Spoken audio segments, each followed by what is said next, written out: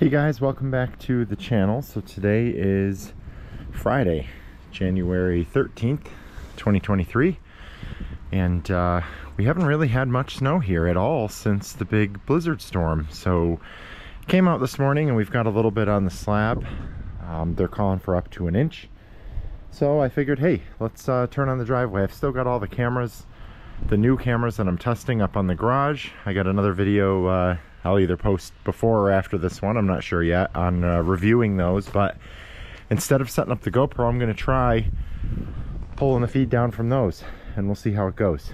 So yeah, the slab's not really slippery. It's still warm, warm enough to where it didn't freeze. The cars had ice on them. I've got a project going on in the garage, so I couldn't pull them in last night. But yeah, so anyway, let's fire this up.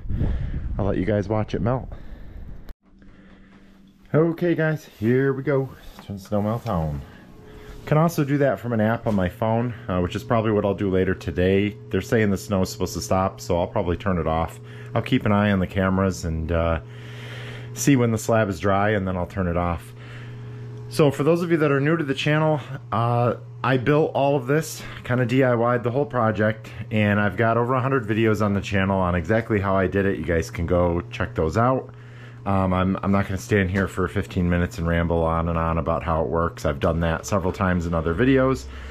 But it's on, heaters are on, and we're going to start sending heat hydronically, not electric, out to the driveway. So stay tuned here for the time lapse, and thanks for watching.